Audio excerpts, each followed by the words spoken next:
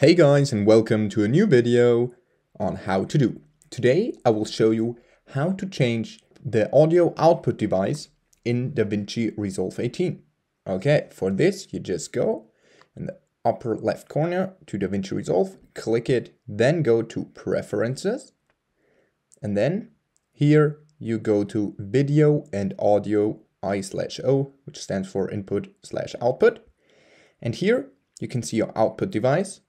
I have mine on my headphones, but of course you can, for example, set it to the normal MacBook speakers, however you like. Then just select it and then click Save in the bottom right corner. And now you have changed the audio output device. Okay, that was a quick tutorial on how to change the audio output device in DaVinci Resolve 18. If you enjoyed the video, please like and subscribe and let me know what videos I can do next.